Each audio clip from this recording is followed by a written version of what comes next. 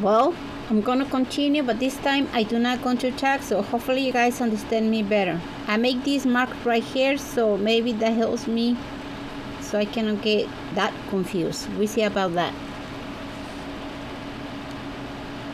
Well, this time I'm making this pattern, but I do not want to tag, so hopefully you guys understand me better.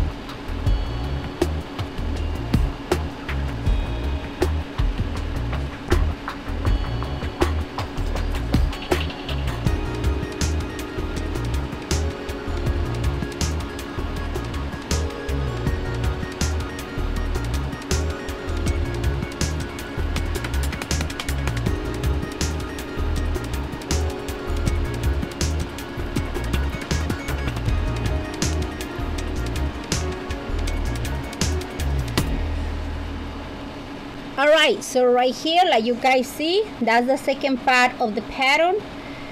So right here, when you make the second turn, after you make it this first pattern, this one is the second part.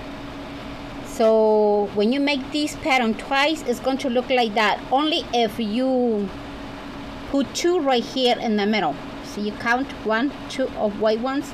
Right here is one, but right here obviously you guys going to decrease like that, make like a pointed or something, you know, when you make your bracelet, however you guys do it.